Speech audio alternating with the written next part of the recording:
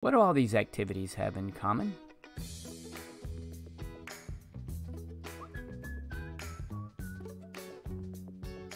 Each of them use waves from the electromagnetic spectrum.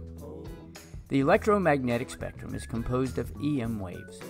These are waves that are created as a result of vibrations between an electric field and a magnetic field. In other words, EM waves are composed of oscillating magnetic and electric fields. This is why they are called electromagnetic waves. The electric field and the magnetic field of an electromagnetic wave are perpendicular or right angles to each other, and they're also perpendicular to the direction or propagation of the wave.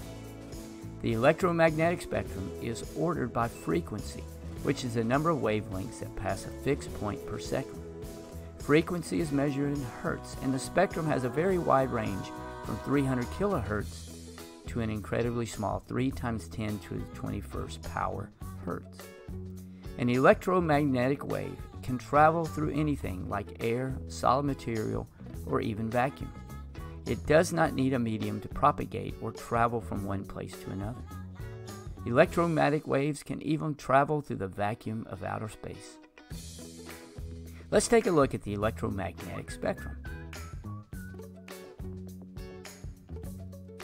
Radio waves have a very low frequency, and they have a wavelength roughly the size of a soccer field. Moving to the right are microwaves, and they have wavelengths roughly the size of a baseball. In the middle is visible light, with a wavelength the size of bacteria. Visible light can be subdivided by color, with red having the lowest frequency and blue having the highest frequency.